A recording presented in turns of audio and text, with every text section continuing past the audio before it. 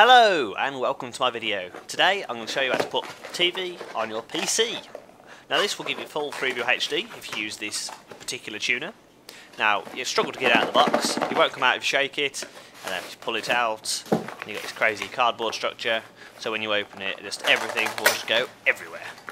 So I've got a remote there, I've got the USB device there, and all this fun stuff. So going through it, here is your actual tuner, right here, inside its nice plastic packaging.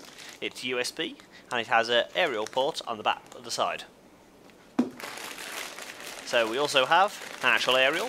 This one has a sticky pad on it, so you can stick it to your window and point it in any direction that you want. We have a USB extension cord, nice and useful to have, even if you're not going to use it, and the remote for it, because every TV needs a remote, as well as some software which we're not going to use, and this thing.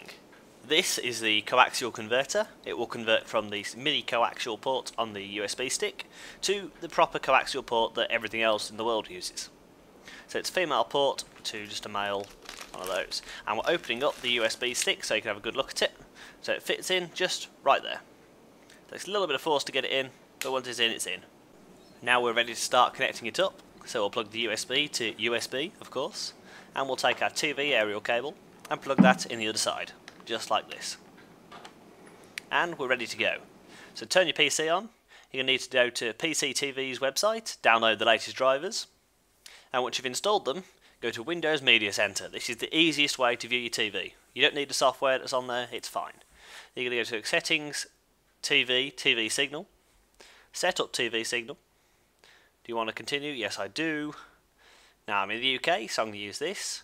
You then enter your postcode on that page. You agree to this program setup after reading it, of course, but if you don't agree, then it won't let you set your TV up.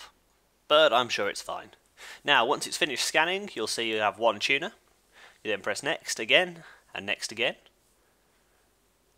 Guide download complete, so that's your 7-day EPG, electronic program guide, and it's now going to scan.